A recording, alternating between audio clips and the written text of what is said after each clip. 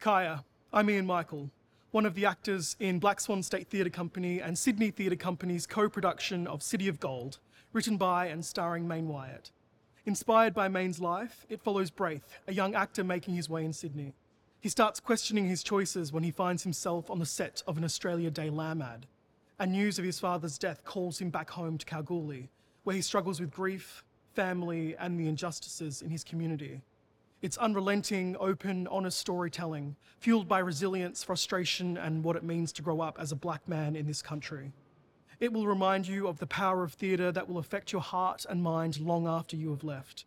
After sold-out productions on the East Coast, we can't wait to bring a brand new production of City of Gold, directed by Shari Sebens, home to Western Australia as part of Perth Festival, right here in the Heath Ledger Theatre. See you there.